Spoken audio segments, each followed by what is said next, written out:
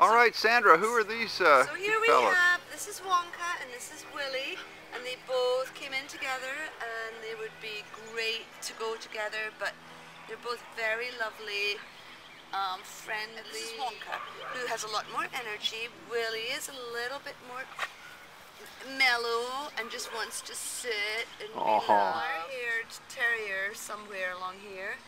Just a lovely, lovely, lovely boy. Yeah, just a doll. Oh, just wants to be petted and loved. Yeah.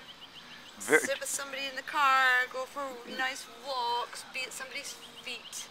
Extremely affectionate. A great companion. Oh. Very, very mellow. You just want to love him, don't you? I mean, really. Just beautiful dog. Yeah. We'll meet your approval, Mom. But I'm telling you, David has at least Willie's just a love sponge. That's what Willy is.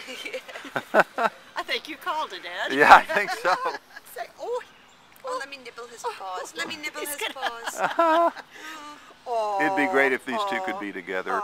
And you know, Willy especially looks like he'd be low maintenance. He doesn't look like he needs much exercise. Two dogs do better. You know, I mean, they play with each other. Yeah, they keep each other company. Yeah. These are not high maintenance dogs. Right. I don't think they're ever going to get much bigger. Do you think?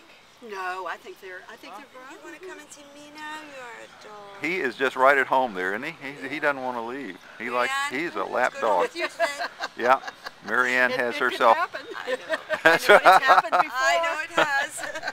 Marianne has herself a new friend for life. Oh my.